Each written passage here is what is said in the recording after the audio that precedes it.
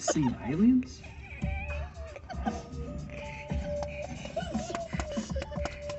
Our planet has a number of remarkable qualities that seems to make it especially suitable for developing and sustaining life, as we discussed in our episode on the rare earth hypothesis.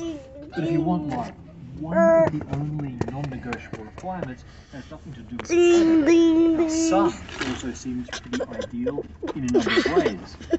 A bit more massive and it would have burned out too quickly, but less massive and it would be prone to erratic outbursts and wouldn't produce enough. Let me see if I can have my phone on my Chromebook. If the sun contained significantly less heavy elements, it could never have formed a planetary system, but too much heavy elements and it might host only gas giants.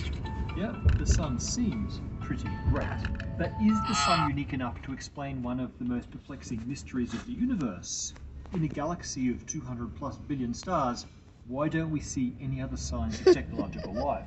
This is the Fermi paradox, which of course we've talked about before. But one possible solution is that the sun and its planetary system are really quite unique in their ability to support and nurture complex life.